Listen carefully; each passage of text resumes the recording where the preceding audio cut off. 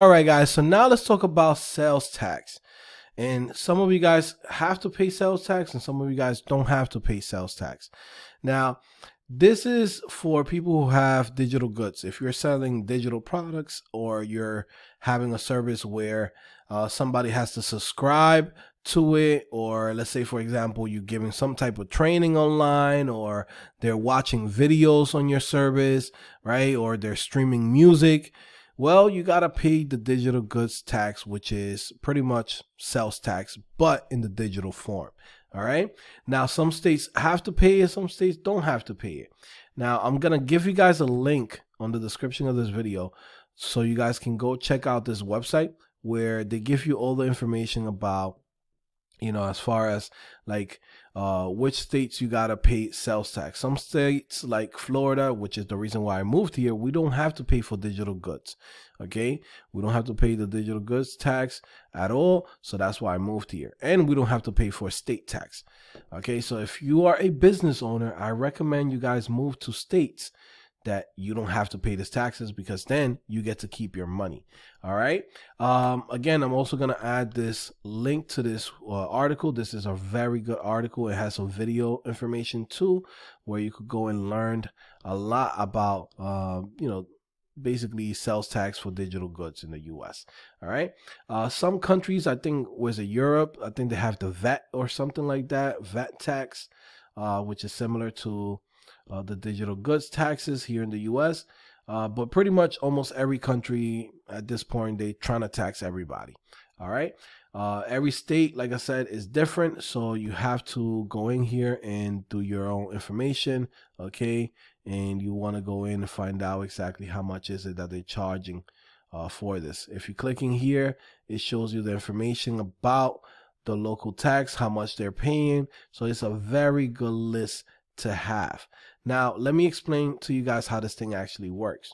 Okay, so if you live in New York City, there's an 8% tax on everything. Okay, so let's say, for example, you paying 99 cents or $1. You go to the dollar store and you notice that you give $2 because they charge you $1.08. Well, the store gets to keep $1, and then they take the 8 cents to pay it to the actual government, the state government. Okay, now for digital goods, it's the exact same thing. Even though it's in a digital space, some states, they want to charge you as if this was actually something physical. Okay, so let's say, for example, you have an item, $10, or whatever service it is $10. Then from there, the tax is 80 cents, right? So it's 0.8%.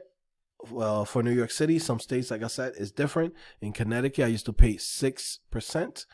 Okay, but let's say from this $10, you gotta pay 0.80. All right, so from there, your total revenue is $10.80.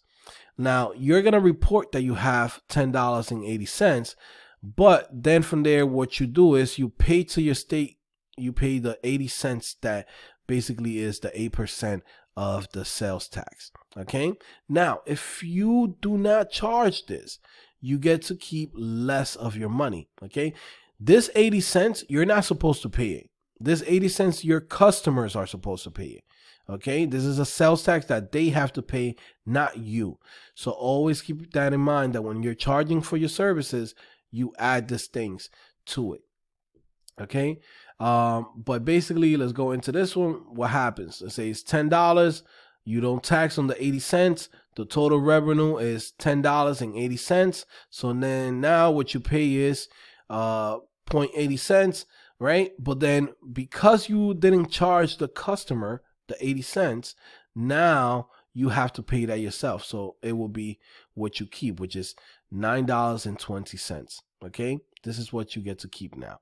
All right, so this is why it's so important to know exactly how much is it that you want to charge your customers on top of whatever it is that you're trying to charge them for. So look at this example, Connecticut.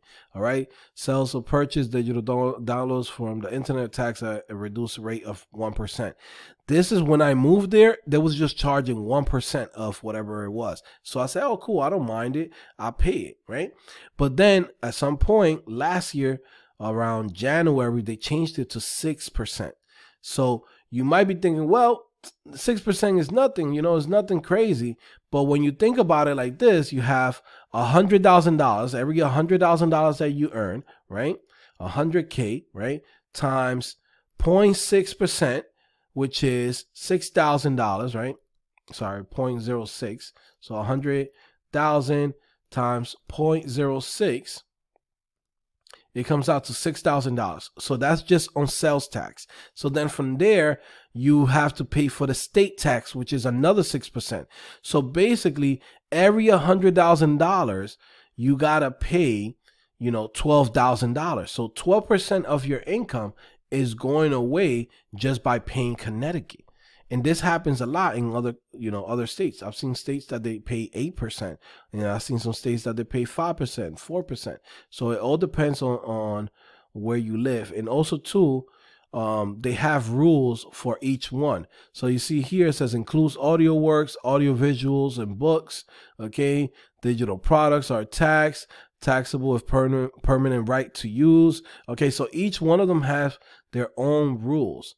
Okay, so you have to keep track of all of these things to make sure that you don't lose money at the end of the day, and you're actually charging the customer the sales tax, and you don't have to pay it yourself.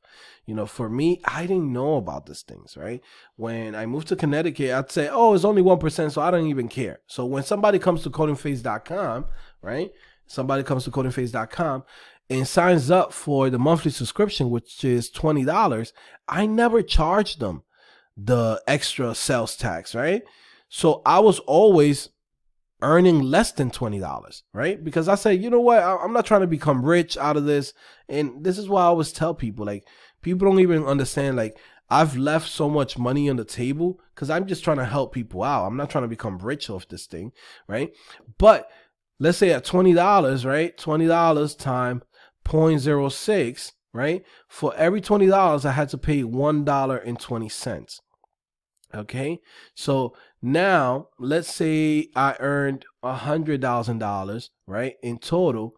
Instead of me actually keeping the $100,000, I have to minus those 6%. So $6,000, I was already losing it because I wasn't charging nobody, you know, the $20, or charging the extra $1.20 that I needed to charge.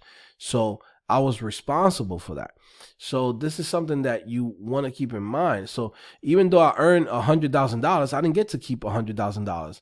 I got to keep $94,000 because every $100,000 that I made, I had to pay the state sales tax on this.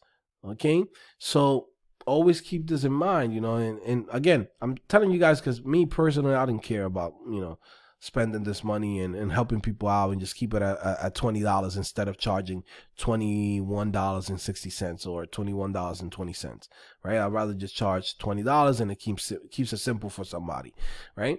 But for you guys that are running a legit business now, like, you're not doing this like how I came into the game. I'm doing it for the love. I'm trying to help people out. Like, nah, you're doing a freaking business. You're here to make money. You shouldn't be paying $6,000 for nobody. Like, that's the truth, okay? Like, that's me because I'm stupid, right? But I'm telling you guys out of my own mistakes, like, don't do this. Like, always charge the sales tax if your state is going to charge you for it. Because if not, then you're earning less money. And imagine this, if you have a business where you're only earning $100,000 and then now you're paying I don't know, $50,000 for somebody to come work with you, right? So then now you are paying that person $50,000, and then now your profit is $50,000. Now you got to minus the $6,000 that you were supposed to pay from sales tax. So then now how much is that? How much you're earning? You're only earning $44,000 a year instead of the $50,000 that you were supposed to make in profit. So this is when you want to go in and keep track of things like this, like the sales tax. So again, I'm going to put this article below so you guys can learn a little bit more. And also too, this Airtable, which gives you all of the information for each state. Also, I do want to mention that even though you have this list here, go and do your Googles, because Today, it could be 2%, just like how it happened to me. Like I moved to Connecticut, it was 1% in 2018, right?